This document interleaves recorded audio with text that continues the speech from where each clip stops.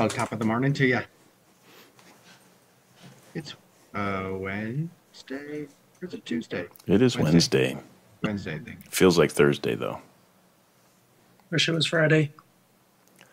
Yeah. Yes, IWFN. That's I wish it was Friday night. Ooh.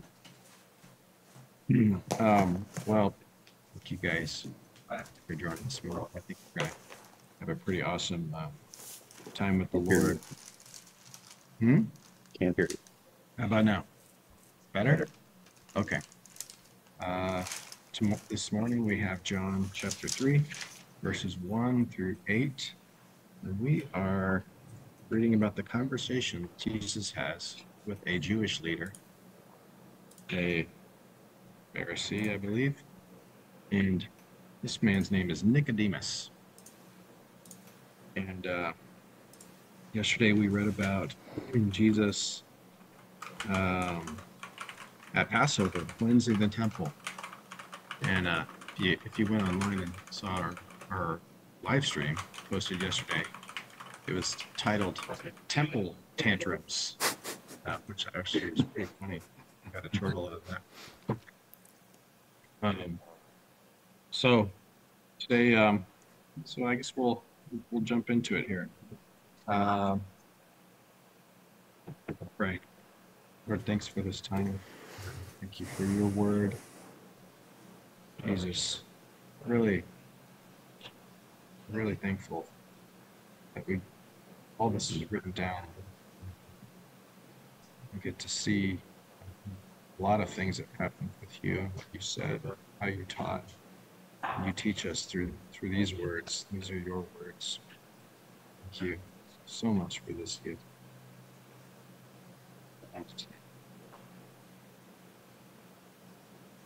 Okay, I think we can do 3 readings. I'd like to take the other 2. I can take one. Yeah, one. Okay. I can do first and last. Okay with Well, that, I could do a last one. I'm good with the third. Okay. Awesome. All right. Well, let's go here. Chapter 3, verse 1 through 8. Now a certain man, a Pharisee, named Nicodemus, who was a member of the Jewish ruling council, came to Jesus at night and said to him, Rabbi, we know that you are a teacher who has come from God, for no one could perform miraculous signs that you do unless God is with him. Jesus replied, I tell you the solemn truth, unless a person is born from above, you cannot see the kingdom of God. Now Nicodemus said to him, how can a man be born when he cannot enter his mother's womb and be born a second time? Jesus answered, I tell you the solemn truth. Unless a person is born of water and spirit, he cannot enter the kingdom of God. What is born of the flesh is flesh. What is born of the spirit is spirit. Do not be amazed that I said to you, you must be born from above. The wind blows wherever it, and you hear the sound it makes, but you do not know where it comes from and where it is going. So it is with everyone who is born of the Spirit. Okay, I'll hand it over to you now. All right. Now there was a man of the Pharisees named Nicodemus, a ruler of the Jews. This man came to Jesus by night and said to him, Rabbi, we know that you are a teacher come from God, for no one can do these signs that you do unless God is with him. Jesus answered him, Truly, truly, I say to you, unless one is born again, he cannot see the kingdom of God. Nicodemus said to him, How can a man be born when he is old? Can he enter a second time into his mother's womb as he be born? Jesus answered, Truly, Truly, I say to you, unless one is born of water and the Spirit, he cannot enter the kingdom of God. That which is born of flesh is flesh, and that which is born of spirit is spirit. Do not marvel what I said to you. You must be born again. The wind blows where it wishes, and you hear its sound, but you do not know where it comes from or where it goes. So it is everyone who is born of the Spirit.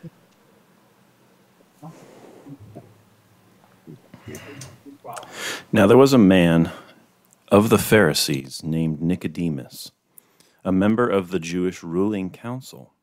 He came to Jesus at night and said, Rabbi, we know you are a teacher who has come from God, for no one could perform such miraculous signs that you are doing if God were not with him. In reply, Jesus declared, I tell you the truth, no one can see the kingdom of God unless he is born again. How can a man be born when he is old? Nicodemus asked. Surely he cannot enter a second time into his mother's womb to be born. Jesus answered, I tell you the truth, no one can enter the kingdom of God unless he is born of water and the Spirit. Flesh gives birth to flesh, but the Spirit gives birth to spirit. You should not be surprised at my saying you must be born again. The wind blows wherever it pleases. You hear its sound, but you cannot tell where it comes from or where it is going. So it is with everyone born of the Spirit.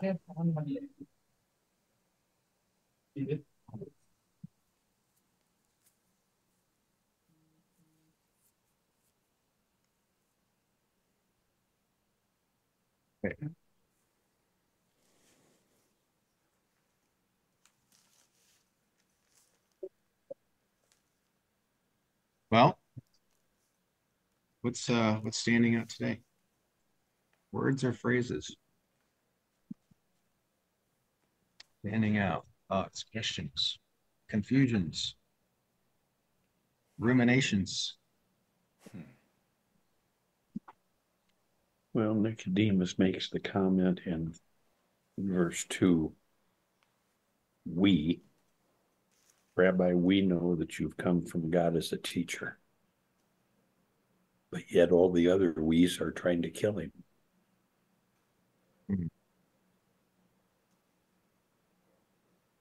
Makes it sound like there's a contingent of believers amongst the Jewish leadership. Nicodemus perhaps being one.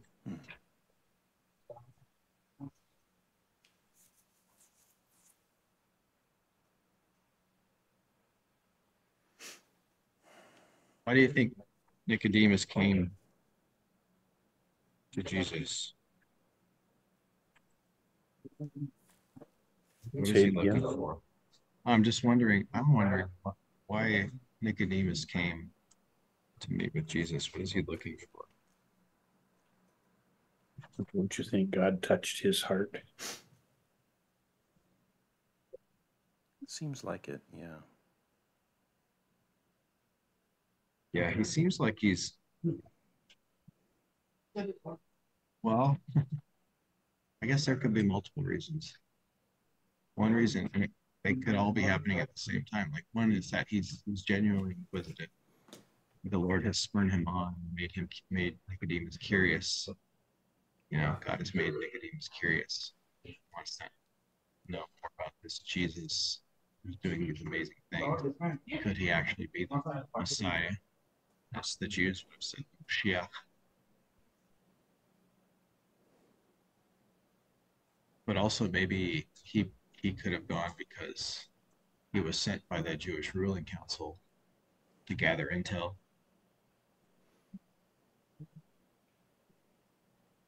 He was,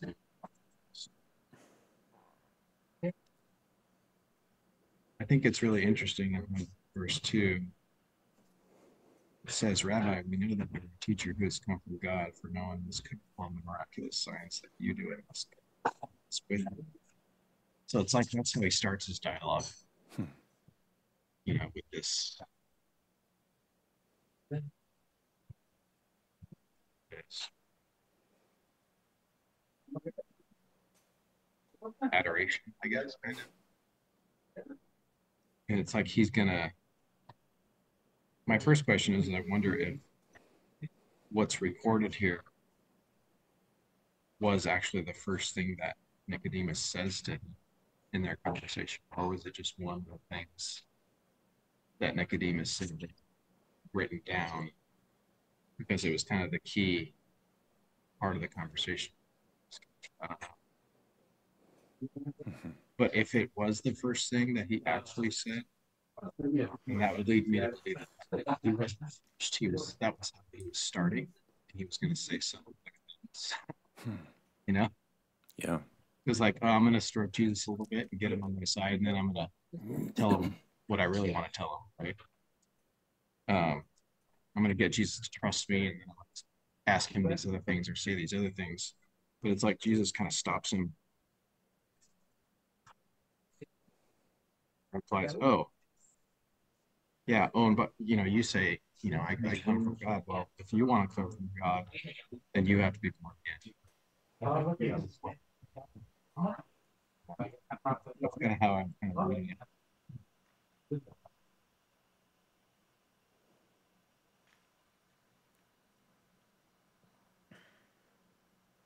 I don't know. For some reason, on like the notes of the Bible, it's kind of saying that Nicodemus, with them saying that Nicodemus comes to Jesus by night, it says usually carries a symbolic overtone of spiritual darkness. And they're basically saying that when he referred to Jesus as rabbi, generally, like it denotes a meaning of respect because rabbi means teacher. But in this case, they don't believe it does because they know that Jesus didn't have any like training behind becoming a rabbi, and they said Nicodemus knew that. So that's why Nicodemus said that almost kind of like as a taunt. Hmm. And then then Jesus obviously kind of took the high road and stopped him before he could even start going. Yeah. Yeah, that's definitely a possibility. I know that like in other parts, I think we read in Luke accounts of, the Pharisees coming to Jesus like in public and starting out with, oh, great teacher, we know that but they're actually trying to trap him, right? And like a logical game to get him in trouble. And so they would use this sort of approach. So yeah, could be doing that, definitely.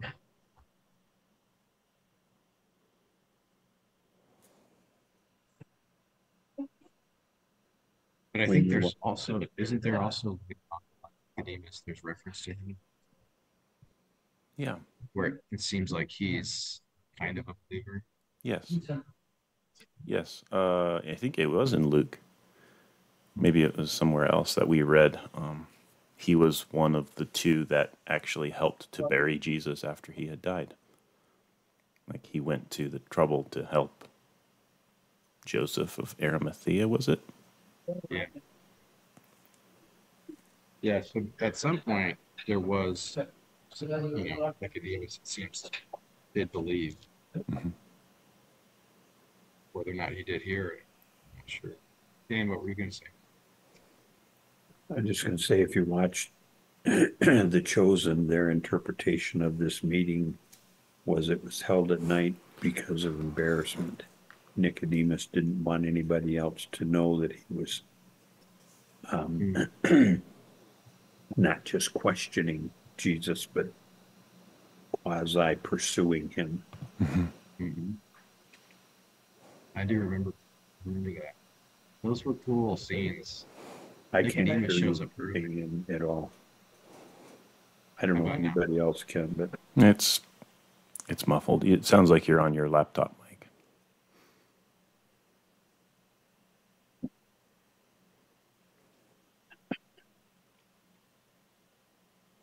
Microphone.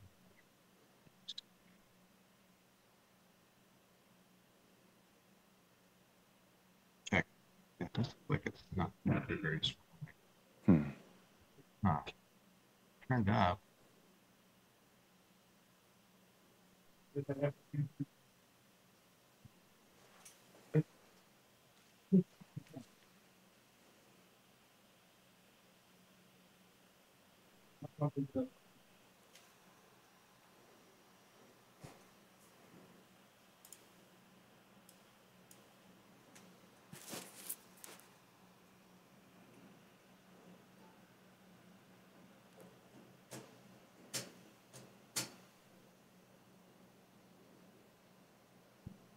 Okay. That's better. Better? Yes. Now It I was can't better. hear you. It was better. Oh, I see. No, Yes. let's see. No. I see why. Better. Okay, there we go. Is this? Good morning. Got this headset thinking it was going to be a great thing. It's just turned out to be a disappointment. Oh well. Such is life. Yeah, I remember those Chosen episodes. I really actually like how they depicted Nicodemus in those. Lauren, have you watched the Chosen TV series? No, I haven't even heard of it. It's really, really, really great. Really great. Recommend it. Okay. It's basically just about Jesus and the disciples, and recounts what we're reading about right now in the Gospels. Really, the Gospel account. All right. Yeah, I'll have to look it up. You said it was called Chosen? Yes. Yeah, the Chosen.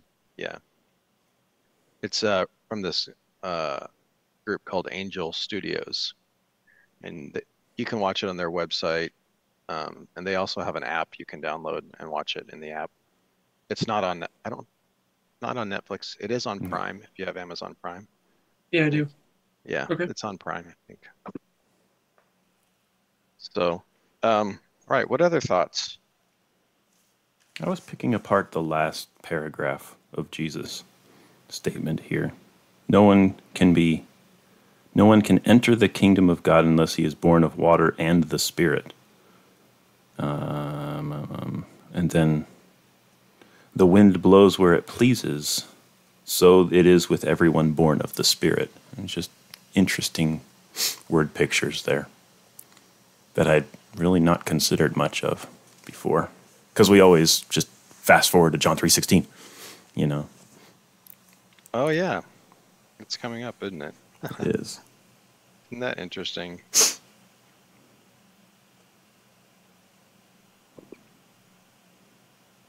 What do you think what's he saying? What strikes you in that?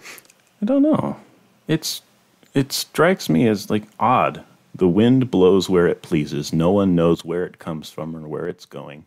So it is with everyone who is born of the Spirit. Like, what are we supposed to take from that? I don't know. In my book, it says in spirit translate the same in Greek and Hebrew. Okay. Wind and spirit, they're the same word. Yeah, in Greek and Hebrew words. Isn't that interesting? I wonder why they translated it as wind here. Oh, because it blows. Wind and spirit. Wow, that's kind of interesting. They're the same word. So the Spirit blows where it wishes. Or moves. Yeah, moves where it wishes. You hear the sound it makes, but you don't know where it comes from and where it's going. So it is with everyone who's born of the Spirit.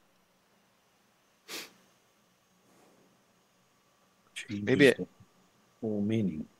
Interesting. So maybe it's like you can't physically see when someone is born again, right?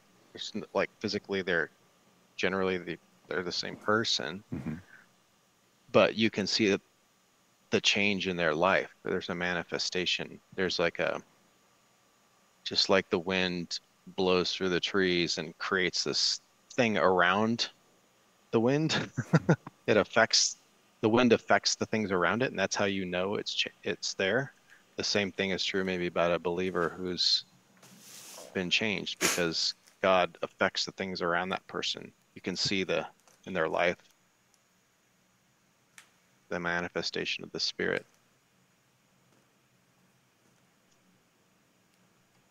It's interesting that we're talking about that this morning because it is howling outside. Oh, is it? That's awesome. Yeah, that interpretation, Lauren, that's interesting, to change the word wind to the word spirit makes that sentence read totally different.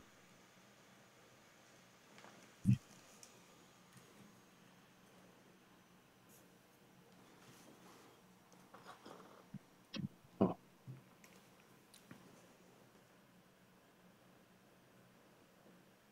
Yeah, he's verse 7. Don't be amazed that I said to you. It's like, I read that as, don't be surprised, Nicodemus. And Nicodemus is surprised. I think he's surprised because he's a Pharisee. And as a Pharisee, he would have believed that because it's his birthright, a son of Abraham, a leading Pharisee, very religious, adhering to the law. It's like, I'm going to receive the kingdom of God. He's very confident in his own strength to receive the kingdom. And when Jesus is like, no, that's not going to get you there, buddy. He's surprised. He's like, what do you mean? I have everything going for me. And Jesus says, don't be surprised that I say you must be born from above.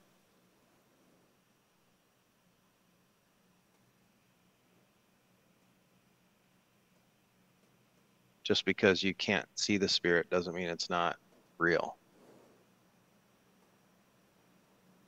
The Holy Spirit, which is the kingdom of God on earth, I guess.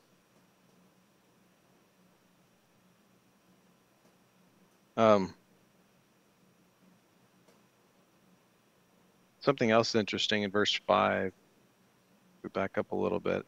Jesus answered, I tell you the solemn truth, unless a person is born of water and spirit, he cannot enter the kingdom of God. What do you think he's saying here?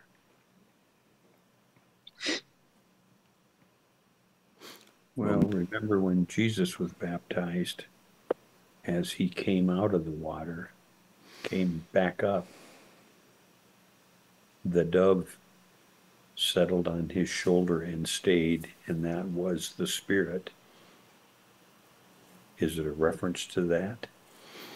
Is that what happens to us when we're baptized? That's one. I had that thought, but I also thought, well, Nicodemus just got done with this statement of physical birth. So unless you are physically born and then born of the Spirit, that's what I'm taking it as. Born of water, meaning physical birth. Born of the Spirit, meaning salvation.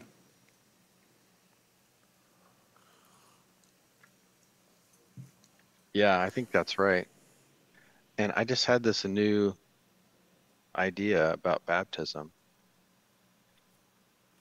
So when we're born, right, we come from, our mother's water breaks, right? And we're born of water.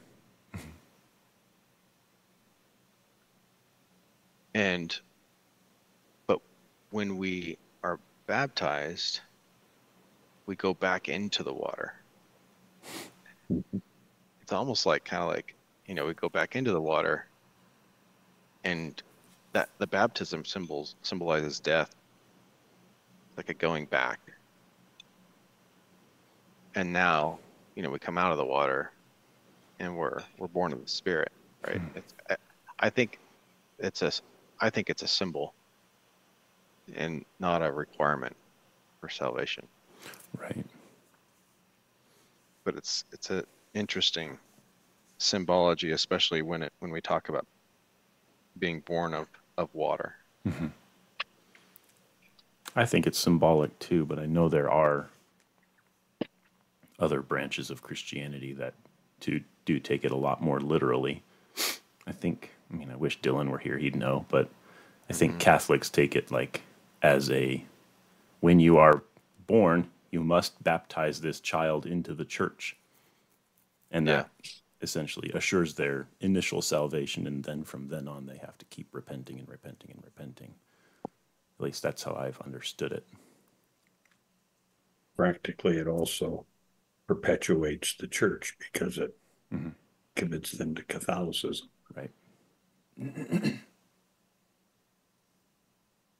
What about the thief on the cross that was next to Jesus? And Jesus said, "Surely you will be with me in heaven this day." That thief was not baptized. He couldn't have been before he died. Mm-hmm. Like there's examples where people aren't. And,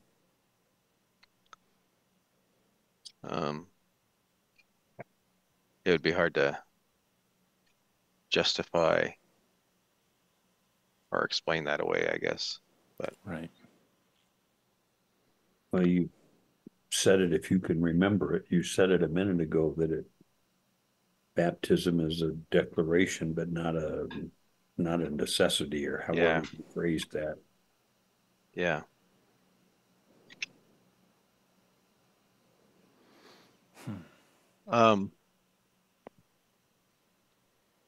So what's our takeaway for today?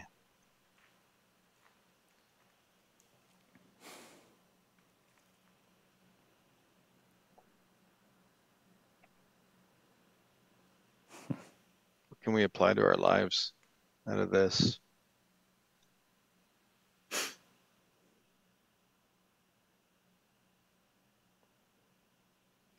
I'm not sure we have one in this just this short passage. I think it's one of those. Maybe we should enter some sort of little holding pattern for tomorrow. Wait for it. Wait for it. It's coming.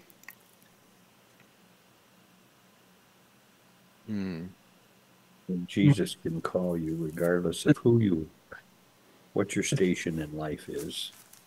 You can be Nicodemus, a Pharisee, a ruler of the Jews, and God can still draw you in. Totally. Doesn't matter who you are. Doesn't matter what you've done. That's really great. This is like, for me, that hooks, what you said, Dan, hooks into like just sharing Jesus. You can share Jesus with anybody. It doesn't matter who they are, what they look like, whether they look like they have it together or whether they look like they have completely fallen apart. God can invade anyone and will, invade anyone's life. And that also kind of links with verse 8, the wind blows wherever it will, and you hear the sound, but you don't know where it comes from or where it's going. So it is with everyone who's born of the Spirit. So God's in control of, who receives the Spirit and who doesn't, and when. And so it's not up to me to share Jesus in the right way or the wrong way. He just tells me to share him and to love others well and not worry about the outcome. The wind is going to blow wherever it will. The Spirit is going to go wherever it does. Cast the seed. It's up to God to make it grow. Yeah, that's my takeaway, I think. Yeah, I like it. All right, let's live by it. Let's do it. Any final thoughts before we wrap up? No, not from me. All right. We'll close this out in prayer. We'll wrap it up. Lord, what a cool opportunity to see your conversation with Nicodemus.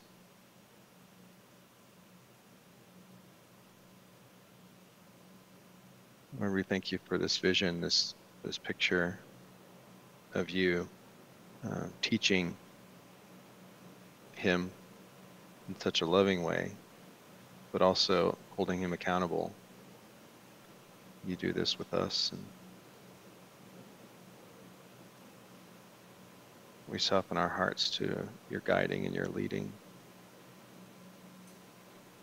Lord, help us today to walk in this truth, or to really trust you and trust your Holy Spirit, that it is working, it is moving, that we're not in control of